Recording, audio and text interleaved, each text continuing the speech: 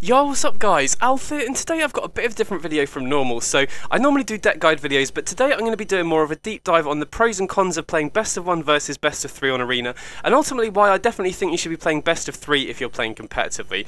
Now obviously this is different from the usual deck guide videos that I do, so if this is the kind of video you want me to do more of in the future, definitely let me know in the comments below. And now before I get into it, I do want to preface this by saying that everything I'm talking about in this video is purely from a competitive standpoint, so if you're somebody who just plays Arena for fun, or your end goal isn't just to win as much as possible, then just disregard everything I'm going to say here. You know, that's the beauty of Magic. You don't always have to just play to win all the time, but if you're somebody who does play competitively, which I imagine most people who watch my channel do, then this kind of video is aimed at you, especially if you're somebody who just plays best of 1. And the main reason I wanted to make this video was just because I feel like there are a lot of people who get into competitive Magic from best of 1 because it's the easiest way to get into it, but they're hesitant to make that jump to best of 3, either because of barriers to entry or some misconceptions about the format as well. So in this video I wanted to break down, you know, my thoughts on it, because there is a lot of stuff about best of 1 that a lot of people don't really think about, and ultimately I think if you make that switch to best of 3, not only are you going to get better at the game, but it's also much more fun to play as a format in my opinion as well.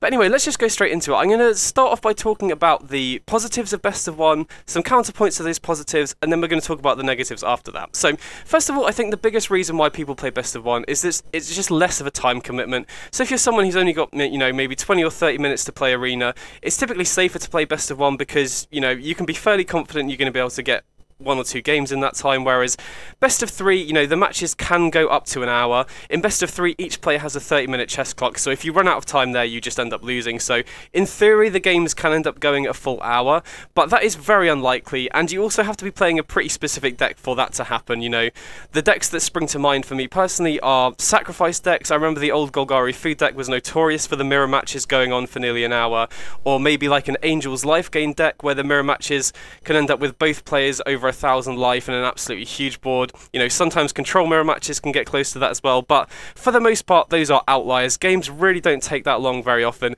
and also there are certain decks that you can play that will basically never happen. You know, I've never even got close to the hour mark playing an aggro deck, for example. So for the most part, I think on average best of 3 games can take anywhere between, you know, 10 and 25 minutes, so it's really not that bad.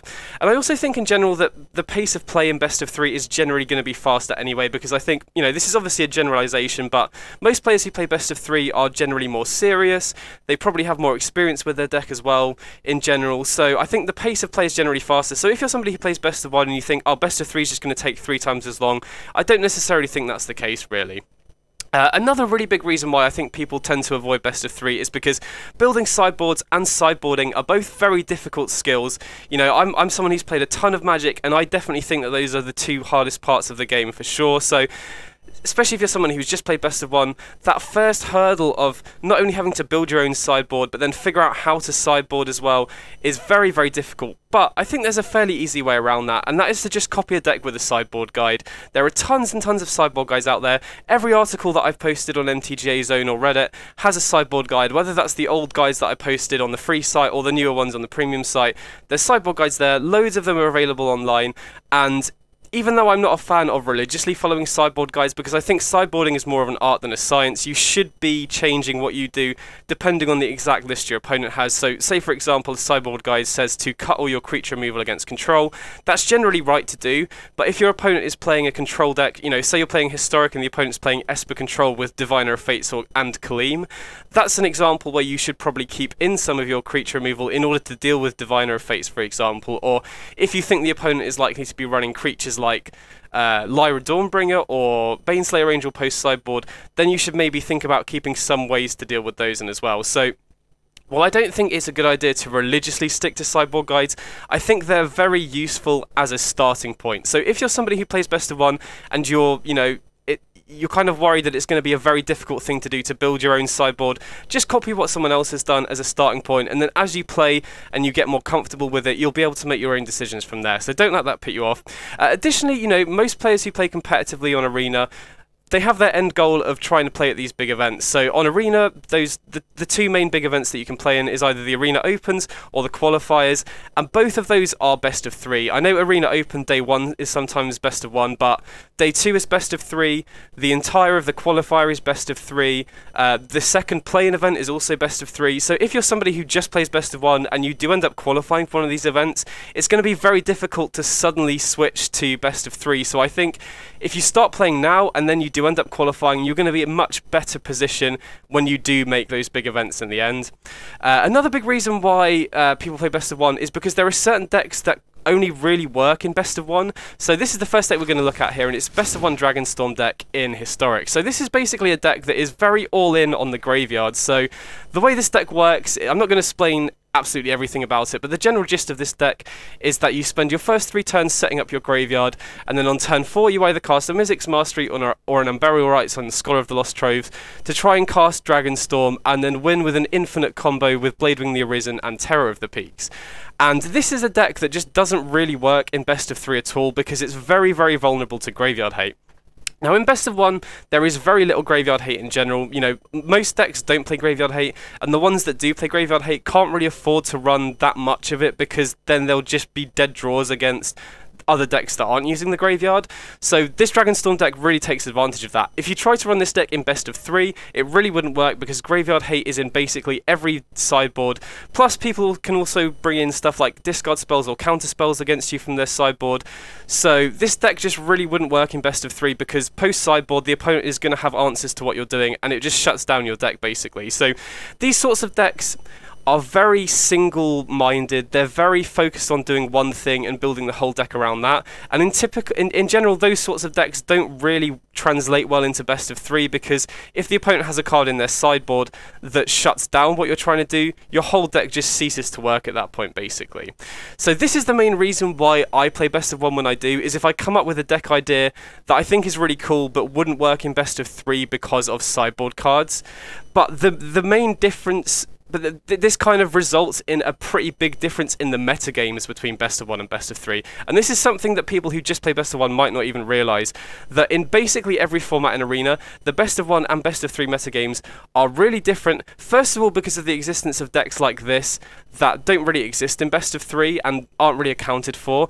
And second of all, because best of 1 really incentivises you to build your deck in a linear way. I'm going to explain more of this later, but the point I'm trying to make here is that the metagames are very different, and so, you know, another reason why people often play best of 1 is to test a deck out before they play it in best of 3, but I don't even really think that's a good idea because of the big difference in metagames. You know, I think a lot of the 60 card best of 3 decks aren't really going to do well in best of 1, either because they rely on their sideboard to improve certain matchups, or because they just don't take into account decks like Dragonstorm that don't really exist in best of 3, if that makes sense.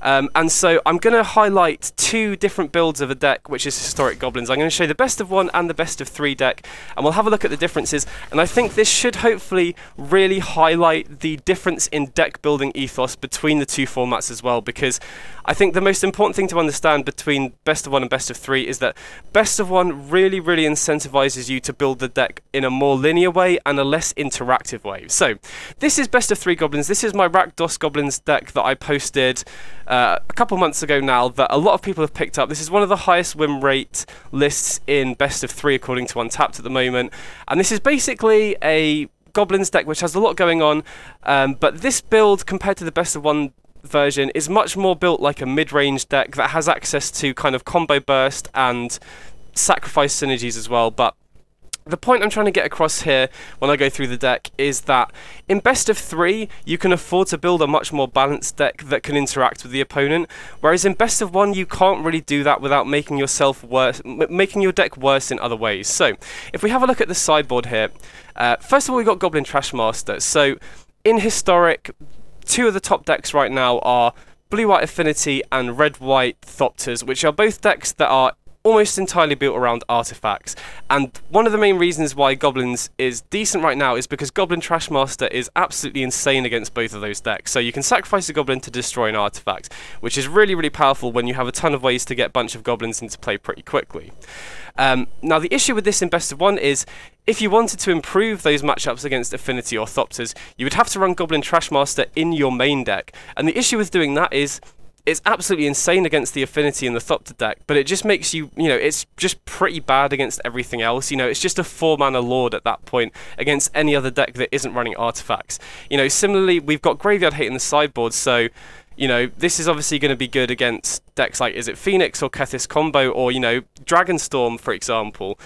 But you can't really afford to run this in your main deck in Best of 1, because not only does it's basically a dead draw against any deck that isn't using the graveyard, but it also dilutes your Muxus hits. It means you're going to get worse hits off Conspicuous Snoop and Runveld Hoardmaster as well. So you really can't afford to be running this in the main deck, which means that you're not going to have a way to stop decks like Dragonstorm or Reanimator that are basically just built around the graveyard. So Goblins is going to have a really, really hard time beating a deck like Dragonstorm or Reanimator without putting this in the main deck, but if you do put it in the main deck, then it makes you worse against everything else. Another very popular deck in the format right now is it Wizards? And that's a deck that I think Goblins struggles to deal with in general, but at least in the Best of 3 version, you have access to Fatal Push in the sideboard, which is really, really strong in that matchup at slowing them down, slowing down their really fast starts to give you a foothold in the game, because you have a much better late game as the game goes on. So Fatal Push is really important against a deck like that, or Auras in general, which is another deck that's very good. Single target removal is very good against.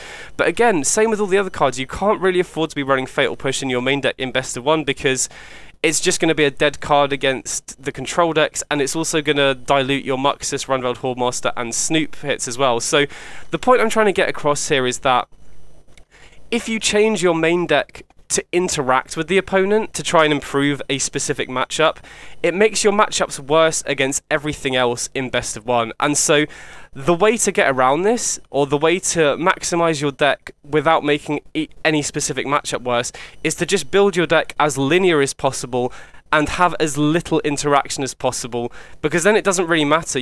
If you make your deck just full of Goblins, which I might as well show you the Best of 1 list while I'm talking about it now, but this is how I would build Goblins in Best of 1, and it is all just as linear as possible. There's basically no interaction here, and the reason for that is, like I showed in the Best of 3 version, if you run Fatal Push in the main deck to help against Wizards, you make your deck worse against every other deck where Fatal Push isn't as good. It also makes your Muxus hits worse, makes Snoop worse, makes Runveld Hoardmaster worse. If you put Trashmaster in your main deck to improve the Affinity matchup, it's just a worse card. It's another 4-mana card that doesn't have as nearly as much impact as Krenko does. If you try to run Graveyard Hate in your main deck to stop decks like Dragonstorm or Reanimator, then that's just a dead draw against any deck that isn't using the graveyard. Again, it hurts your Muxus odds, hurts your Snoop odds, hurts your Hoardmaster odds. So the best thing to do on balance is to just make your deck as linear as possible. Just make it all focused around your Goblin synergies, and then it doesn't matter. You're not going to have dead cards in a matchup. You're just doing your proactive thing as much as possible. And this is the really, really big difference between Best of 1 and Best of 3. And because of this, I think that Best of 1 just generally is not as fun to play, because there's less counterplay. It's just tons and tons of linear decks that are not trying to interact. The only interaction that's really ever run in Best of 1 is interaction that works well with your deck's linear game plan. So for example, the artifact decks all run Portable Hole, and they can get away with this, hold on, wrong colour there. They can get away with running Portable Hole because it's an artifact, so it plays in with all of their other artifact synergies. It makes the Thought Monitor cost less, it gives them more of a buff off Mashiko's Reign of Truth, it's a card that you can hit off in Genius Smith. In the case of the Enchantress decks, they can afford to run Candle Trap as early interaction because it's an enchantment. So even if you're up against a deck like Control where they have no creatures, you can still put Candle Trap on your creatures to draw you cards off Sithis or Enchantress's Presence, make your Sanctum Weaver tap for more mana. So the point I'm trying to make here, another quick example as well is, burn spells like Wizard's Lightning.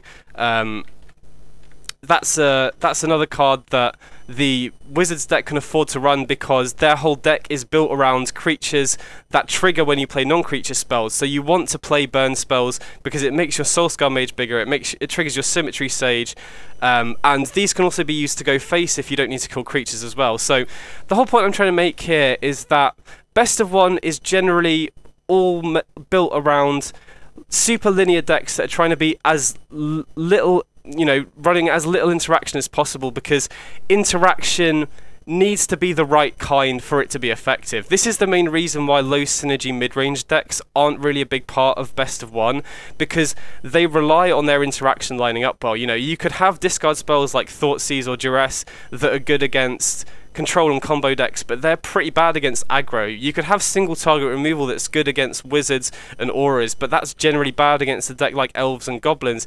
You can have sweepers that are good against a deck like elves, but then that just does nothing against control. So the point I'm trying to make here is that interaction is very risky to run in best of one, and it leads to a format where the format is just full of linear decks that are kind of like two ships passing in the night, very little interaction. And on top of that, it also naturally becomes the home of the most degenerate and least interactive decks in the format. Stuff like, you know, Tybalt's Trickery when that was legal in Historic, stuff like Dragonstorm, stuff like Reanimator, stuff like Greasefang. So I generally just think that it leads to less fun play patterns where you don't really interact with the opponent. You just have to hope that you're able to race them with your linear game plan, which I don't think is particularly great gameplay personally. Additionally, most decks in best of one are trying to take advantage of something. So for example, Elves is a very common deck in best of one in Historic, and this whole deck is basically built around, well, not built around, but it's trying to take advantage of the fact that there are very little board sweepers, very little Wrath of God style effects in best of one, because this is a deck that is very fast, very linear, can kill very quickly, and because it goes wide, it gets a lot of creatures into play quickly. It's also less vulnerable to single target interaction, which is the most common interaction when it is run. So Elves in general is very good against decks that don't run sweepers, but just has an absolutely horrendous matchup against control or other decks that do run sweepers. You know, similarly, another deck that tries to take advantage of the lack of something in a format is Enchantress. So this is 9 lives Solemnity Enchantress, which is basically a deck that's trying to set up the lock of Solemnity plus 9 lives, which stops the opponent from dealing any damage to you for the rest of the game. And this deck really takes advantage of the fact that people don't run enchantment removal in their best of one decks for the most part. So once you have 9 lives Solemnity set up, you basically just can't lose the game at that point, and then you can just win with whatever your win condition is, Approach of the Second Sun in this case. The only real way you're losing with this deck once you have your lock set up is either if the opponent is happening to run enchantment removal like Skyclave Apparition, or, you know, if you're against control, they can just completely destroy you with a card like Farewell. And, you know, other cards that can stop 9 lives like Bonecrusher Giant aren't run very commonly either. So because the format is basically full of decks that are trying to take advantage of the fact that other decks aren't running specific types of interaction, it also results in these really polarizing matchups where if you're playing a deck like Elves or Enchantress, for example, you're going to be really good against other creature decks, but you just have an absolutely horrendous matchup against control. If you queue up into control, you're probably just going to lose. And I think Elves is a good deck that really highlights this problem, because Elves is a perfectly respectable deck to be running in best of one. I think it is probably one of the best decks in the format because it's so linear, it's so good, it's very, very what's the word? Resilient to single target removal, but you have an awful matchup against control, you have an awful matchup against any of the lock decks like 9 Lives Solemnity, like Ceres Emissary. Because you don't run any interaction yourself, you don't have any ways to beat those sorts of decks at all. So it just leads to these scenarios where you could be playing the perfectly built elf deck and you could be playing it with no mistakes whatsoever, but you just lose because you keep queuing into control and lock decks. And while there are obviously going to be bad matchups in best of 3, this is way less pronounced because you have the opportunity to adapt to whatever the deck the opponent is playing. So for example, the red-white Thopters deck that I posted a couple of weeks ago, that's a deck that generally has a really bad matchup against a deck like Angels. So, you know, say you're playing red-white Thopters in best of 3 and you queue into an Angels deck, you're probably, you know, you're unlikely to win game 1 unless you get very lucky. But post-sideboard, because you have access to your sideboard, you can bring in 4 Hushbringer, which completely flips that matchup on its head. You know, similarly, if you were playing Elves in best of 3, you could have access to Freyalise or other Planeswalkers, which really help to improve that matchup. So the point I'm trying to make here is that because of the decks in best of 1 trying to take advantage of other decks not running certain types of interaction, it leads to really polarizing matchups where so much of whether you win or lose can be decided by what matchup you queue into, if that makes sense. So, you know, you can't control the deck you get paired up against in either best of 1 or best of 3, but it has a much higher chance of deciding the outcome of the game in best of 1. It's just more stuff that's out of your control, if that makes sense. And on top of that, I also think that going first versus second has a much bigger impact on the outcome of the game in best of 1 as well, because if you go, you know, say you're playing the Dragonstorm deck, for example, I'll bring it back up again, where the whole idea of this deck is you set up for a turn 4 win of Mythic's Mastery or Unbury Rites. If you queue into another Dragonstorm deck, the deck is super consistent at setting up a turn 4 win, so just because you went second against another Dragonstorm deck, you're probably just going to lose just because you lost the die roll. And that's it, that's the whole match. You don't get another opportunity to play after that.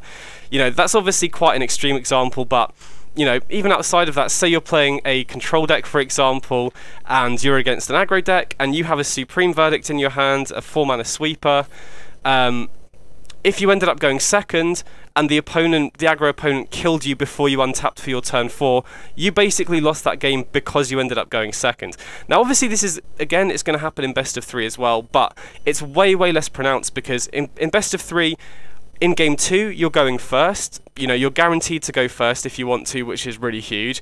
And then even going into game 3, where the opponent goes first again, because you have access to your sideboard, you can trim out the more expensive, slower cards from your deck and board in more cheap interaction, which means it's way less likely for the opponent to run you over. So the point I'm trying to make here is that in best of 1, there are so many non-games where you don't really have control over the outcome of the match, whereas in best of 3, because you have more than one chance, because it's, you know, best 2 out of 3 games, and you have access to your sideboard, you're much less likely to get cheesed out and run over.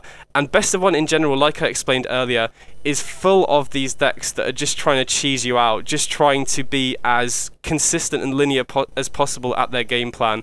So there's just way less agency over the match win, basically. So the point I'm trying to make here is that it's, even if you're playing like a perfectly built Elves deck in best of 1, which I think is like a pretty defensible deck to be running in best of 1, and you played it perfectly, you could still just not win any game, like lose a ton of games in a row, either because you got paired into a bad matchup, which you don't really have any way to sort out, whereas in best of 3, the matchup disparity is way less pronounced because you have access to sideboard cards which give you a way to fix those bad matchups. But additionally, you know, the difference between going first and second has so much more of an impact over the general course of the game. And this has a really big impact when you're trying to push high on the ladder. So like I said, I know most people who play competitively, their end goal is probably to, you know, qualify for the qualifiers and then try and do their best in those. And if you're trying to do that through the ladder, it's very hard to push for a high spot on the ladder in best of 1. The rank you gain through best of 1 is pretty significantly less than best of 3, and the way to get high on the ladder in best of 3 is to go on win streaks. So say you went on like a 5-win streak in best of 3, to do the equivalent in best of 1, you'd need to go on like a 14 or 15 game win streak. And considering how I've just explained, there's so much more variance, there's so much more stuff that's out of your control because the matchup disparity is so much bigger, and because going first or second can have such a big impact on the outcome of the game, it's way harder to go on a 14 game win streak in best of 1 than it is to go on a 5-match win streak in best of 3. So if you're someone who's trying to push for top 1200 to get your playing points, or top 250 at the end of the season to try and guarantee your qualification for a qualifier, it is so hard to do that in best of 1, or it's significantly more hard to do that in best of 1, in my opinion. You know, I've managed to hit rank 1 in best of 3 quite a few times at this point, but I've never managed to do it past, you know, the first week where there's not as many people in Mythic. It's so much harder to get a high rank on the ladder just playing best of 1 for those reasons. Additionally, another really big thing is that you can't really innovate that much in best of 1 at all, and I think this is really huge because I think one of the main reasons why I've been able to hit rank 1 multiple times at this point is because I'm constantly trying to come up with new ideas. And if you manage to come up with a good idea, whether that's a new deck or a new take on a deck or a new innovation, if you're the first person on that and people aren't prepared for it, people don't have sideboard cards for it, you know, people don't know how to play against it necessarily, that gives you such a big competitive advantage, and that is a way that you could easily get on a win streak, get a high spot on the ladder, or, you know, if you innovate before a Mythic qualifier, potentially make it to the really, really big tournaments. Innovation is a huge part of being able to do that. You know, in best of 3, once you get familiar with a list, then you can start, you know, tuning stuff. You know, you notice that another deck has got some new innovation, and you can make an adaptation to your deck to kind of combat that. Maybe you notice that there's an uptick in a certain other deck, you know, maybe Black White Angels is suddenly seeing a resurgence, or people are generally playing more Blue White Control. You can make adaptations to your deck in order to change depending on what the meta is doing.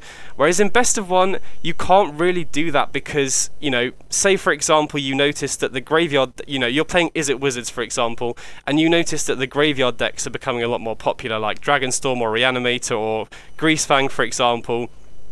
Like I explained earlier, there's a real risk to trying to put graveyard hate in your main deck in best of 1 because it just makes you worse against everything else.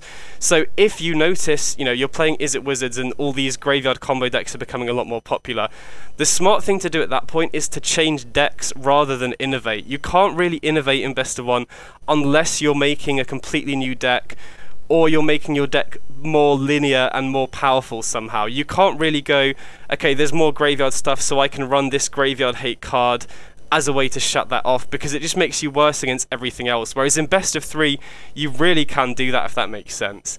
And like I said earlier, even if you do make an innovation in best of 1, it's really hard to get an edge against the rest of the field because there's so much extra variance in the format in general. So even if you do manage to come up with a brand new deck that's really powerful, you're still going to lose a decent amount of games because you queued into a bad matchup. You're still going to lose a decent amount of games because you ended up losing the die roll, for example. And also, you know, best of 1 changes to the meta often result in you needing to change your deck rather than make changes because it's so linear, like I said. One last advantage of best of 1 that I see a lot of people bring up as well is that you're more likely to face a variety of decks because you play more games versus different opponents as well. So you're more likely to see a bigger variety of decks. But I only think that's the case in the short term, really. You know, sure, it's probably the case that if you play an hour of best of 1, you're more likely to face more different decks than if you played an hour of best of 3. But in the long term, I actually think you're more likely to see a bigger variety of decks in best of 3 because there are way more viable options. You know, because of the very linear, the very fast nature of best of 1, if your deck isn't able to compete with, you know, the Red-White Thopter deck racing, the Is It Wizards deck racing, the Dragonstorm or Greasefang decks racing, then your deck isn't going to be viable. Whereas in best of 3, where there's way more counterplay and these sorts of very linear, very one-track decks aren't as popular, there's a much, much bigger variety of decks that are viable. You know, in Historic you've got like fringe decks like Shamans, you've got fringe decks, well I guess Auras isn't really a fringe deck as much, but there's a ton of more fringe decks, you know, Mono Blue Spirits in Historic. There's a ton of viable options that are very strong that just aren't viable in best of 1 because they're too slow to keep up. So in terms of deck variety, I actually think you're more likely to see more decks playing best of 3 going forward. So overall, the whole point I was trying to make here is that if you're a competitive player, your end goal overall should be to try and reduce variance wherever you can. You know, variance is an inherent part of Magic in general, but if you're trying to play competitively, your whole goal is to try and build your deck in such a way that it's always going to give you reasonable draws, that you're always going to be able to give yourself a good chance to win the game. And I think best of 1, with the additional variance of the matchup disparity, the additional variance of going first or second, the inability to really make innovations because of the way the decks are built, it's just really difficult to how to phrase it. It's really difficult to give yourself an edge in best of 1, especially because you also don't rank up that much on the ladder when you're playing it as well. And I also finally think that playing best of 3 will just make you a better player in general overall, because I definitely think there's kind of a skill plateau if you just play best of 1, because you have less agency over the outcome of the matches. You know, like I said earlier, if you're playing the perfectly built Elves deck and you're playing it flawlessly, there's still a ton of matches that you're going to lose because you don't have control over how things pan out. Whereas in best of 3, you have so much more agency in the outcome of those games because you choose, you know, if you're struggling against a certain matchup, you can tweak your sideboard to have more cards to bring in that matchup. If you ended up getting cheesed out game 1, you still have 2 opportunities. You know, if you miss land drops, which is another thing I haven't even brought up at all, you know, obviously you're playing Magic, some games you're going to draw too many lands, some games you're not going to draw enough. If that happens for one of the games, you still have 2 more games to still potentially win. So I think if you're even if you're somebody who plays best of 1 because you're kind of new to competitive Magic and it helps you get wins against better players, I think in the long term you're just much better off playing best of 3 because it's a way of giving yourself more agency. It's a way of giving yourself more control over the outcome of the games, if that makes sense. So that's my overall take on it. I just generally think that if you're somebody who just plays best of 1, you should really consider giving best of 3 a go. The only real reasons personally why I would stick with best of 1 is if my pet deck was like Dragonstorm or something that you can't really play in best of 3, or you just don't really have much time to commit to playing best of 3 matches. But if you're someone who just plays best of 1 and you're kind of on the offense, or maybe you're a little intimidated, or you just don't feel like you have the knowledge to build a sideboard yet, I would just go for it. I would just go into best of 3 because I think the gameplay is a lot more fun. You have way more control over the outcome of the matches. It will help you improve as a player, and you'll get to the point where you're able to innovate on top decks, which can give you a real edge against the rest of the field as well. So anyway, that's my take on it. Let me know what you think about it in the comments. Let me know if you think I've missed anything out at all. And again, since this video is kind of different to the rest of the videos that I've posted, definitely let me know if you liked it, and I'll try and make more in future. Again, on the flip side, if you're only interested in the deck guide videos, also let me know in the comments below. But yeah, anyway, that's the video. I hope you enjoyed it, and I'll catch you on the next one. Big up.